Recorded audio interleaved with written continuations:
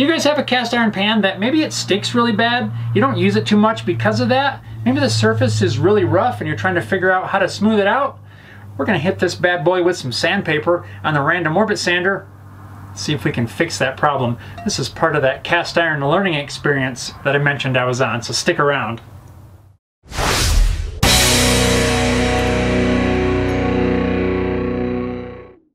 What's going on, everybody? Welcome to this episode of Home Built Workshop. I hope you guys are all doing amazing.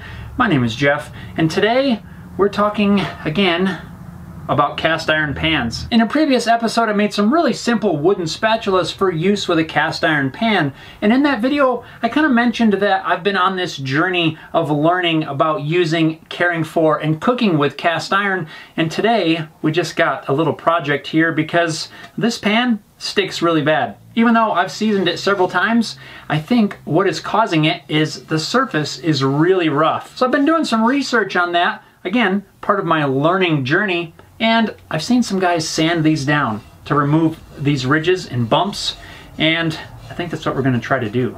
Now, why would I want to take my sander to my cast iron pan? Well, all the bumps and ridges in here, it's really rough around the edge. Those are all places where you're gonna get something sticks to it. That has been my experience with cast iron in the past. I probably didn't have a pan that was seasoned well, or maybe it was really rough, and I just never had good experiences. But like I said, I'm learning more and more about using this kind of a cookware, and these ridges and bumps, well, they gotta go. Now, this is a really inexpensive cast iron pan. There's no name on there or anything. I don't really know who made it, so I'm not too worried if I somehow damage it. I don't think that's gonna happen. I'm using this as kind of a test piece. I can learn by working on this one. That way, as I move along, if I find old rusty pieces, then I can already have a little bit of knowledge at restoring them and getting things smoothed out. So let's grab some sandpaper and see what we can do with this thing.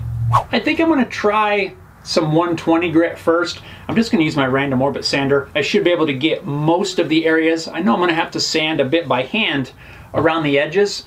That's gonna be fine. Now, this pan has been seasoned, so I'm pretty sure that it's probably going to gum up the sandpaper pretty quick. Maybe I need to start with something coarser. I don't really know. We're gonna try 120, see what happens. When was the last time you random orbit sanded your cookware?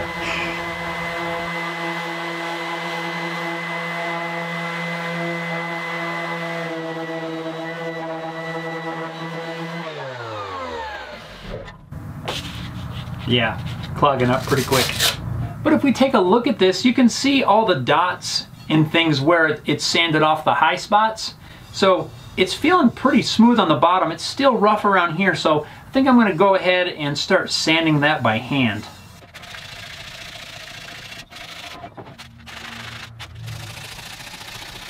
Hand sanding on cast iron. Oh boy, we just can't get away from it.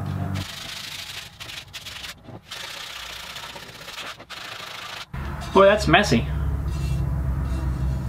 That's feeling a lot better. Those bumps and uneven edges, feeling a lot smoother now. I think this just might work. Boy, that is a dusty job.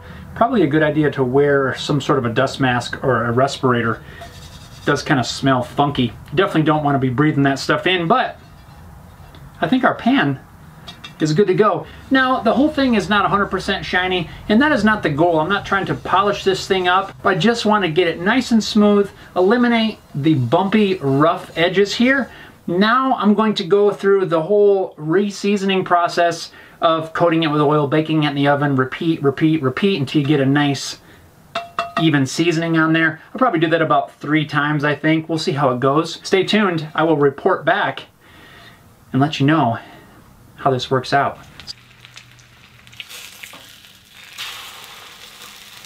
Well, here we are. About 2 weeks has passed since I sanded this with the random orbit sander, and I'm happy to report that it's much, much better now. You can see probably right away that most of the blackness has returned since we sanded it off before. A lot of that was due to the seasoning process, but also it will blacken as we use it over time. I've used this little guy to cook a handful of things. Of course, it's not a very big pan, so I can't cook anything too large, but everything that I've put in here, which includes the dreaded egg.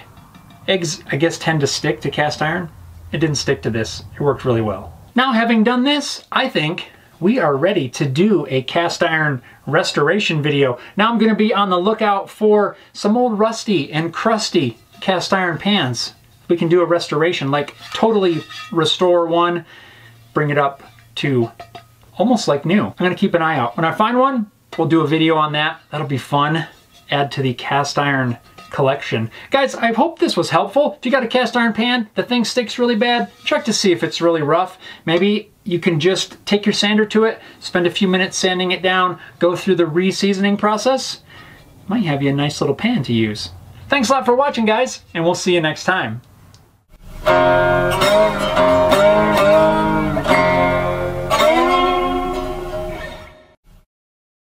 And I do need to wash my hands. Like, a lot. It's messy.